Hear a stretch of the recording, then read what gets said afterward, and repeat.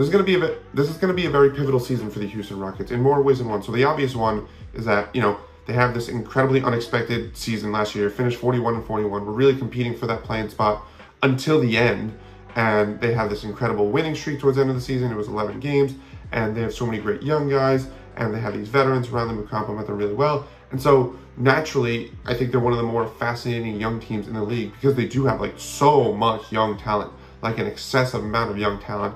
And naturally, any team with that much young talent, especially one that did what they did last year in reaching 500, you want to see what the next step is, both how those guys develop on an individual level, whether it's Jalen Green, Alfred Sengun, Jabari Smith Jr., Cam Whitmore, Amen Thompson, like all those guys still have so much room to go. So naturally, you want to see how they go at an individual level, and then you also want to see, okay, what does that then mean for the Rockets in their place in the Western Conference? Can they break through into the play-in tournament? Can they break through above the play-in tournament into a real playoff spot? I don't know, but I'm definitely excited to find out. But I think the other thing that's super fascinating about this upcoming season for the Rockets, and that could change within the next month, is that Alfred Sengun and Jalen Green, Houston's two best players, their franchise pillars, still haven't signed rookie extensions. That's usually very peculiar for guys of their talent. Usually rookie extensions for either a talent like Sengun, who was a top 3 most improved player this past year, or Jalen Green, a top pick. Usually those things get done pretty quickly, but they haven't gotten done for either of them. And so obviously things can change between now and the start of the season, which is when guys can sign the extension. I believe they could sign the extension up until the season starts, and then after that they would enter restricted free agency next summer.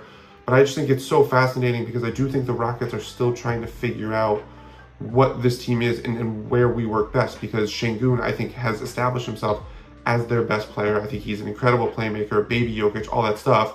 But then there was also the 11-game winning streak to end the season. 9 of those wins came without Sengun, where Jalen Green really started to look like, you know, a budding star. Averaged over 30 points on incredibly efficient shooting, 50% from the field, 45% from 3, 7 rebounds, 4 assists. And I imagine a lot of that had to do with switching up the play style of not necessarily playing next to a slow, prodding big who like to have the ball in his hands. And that's not an insult to Sengun, because when he does have the ball in his hands, it works really well. But it's those contrasting styles. And so I think this season is going to be so fascinating for the Houston Rockets, both, like I said at the top, in terms of, you know, just progressing at an individual level and what that can mean from a team perspective, but also, okay, what do we want our style to be? Which style are we most effective? Like, are we more, like, should we focus more on empowering Jalen Green, or should we keep the ball in the hands of Sengun? Figuring that out over the course of an entire season, and then within that, also figuring out which one of our young players, you know, fits best along, like, in which system, like, where do these guys fit in around each of those guys, I think is going to say a lot. So I think if those guys don't get extensions done, I think that's what this season is going to be. It's, of course, trying to build off what you did last season and try and break through into the playoffs or the play-in and keep taking those steps. But I also think it's going to be, okay, we sort of are stuck between two directions, sort of Jalen Green and Alfred Sengun, and we need to pick one.